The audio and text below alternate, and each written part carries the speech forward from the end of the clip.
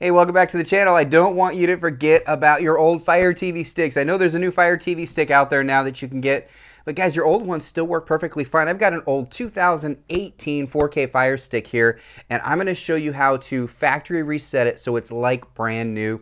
These guys will last you years and years if you maintain them. We have all kinds of videos on how to maintain them, but sometimes things get a little wonky if you don't set it up properly. So in today's video, I'm quickly going to show you how to factory reset this. We're going to make this a brand new Fire Stick in today's video. Let's get on the TV and go.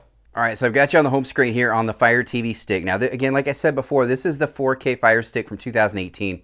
It is a little bit slow. I have been running this thing for quite a few demos over the years, so it's just a little bit slower than I would like it to be.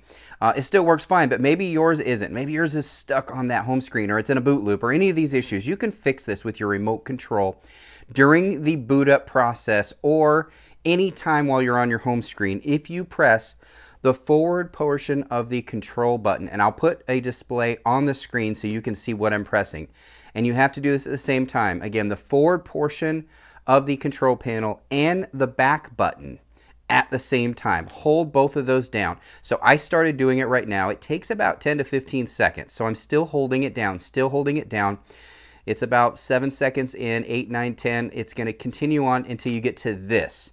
It will pop up. Now you can let go of those buttons and say okay, or let it happen in 12, 11, 10 seconds. As it's counting down, it will automatically do that for you.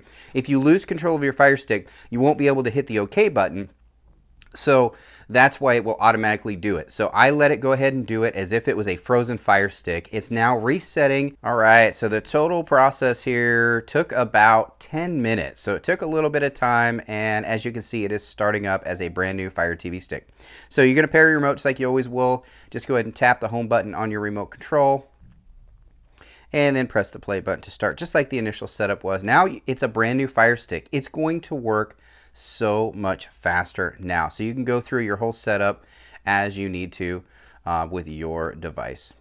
That was easy, right? And I know a lot of people have old Fire TV sticks, sometimes 5 years or older, just sitting in the drawer. And I've had a lot of people comment recently on my channel asking this very question: how do I resurrect an old Fire TV stick? Well, I just showed you how to do it with just your remote control. This fixes all those problems. If this does not fix your problem, I would check the batteries on your remote control, because it's possible your remote control could be dead, and then do what I said in this video. If it's still not working, you can always use the trade-in policy that Amazon has. And if you're not familiar with that, I will link that video down in the description section of this video that shows you how you can trade in an old Fire TV stick, get 20% off a new one.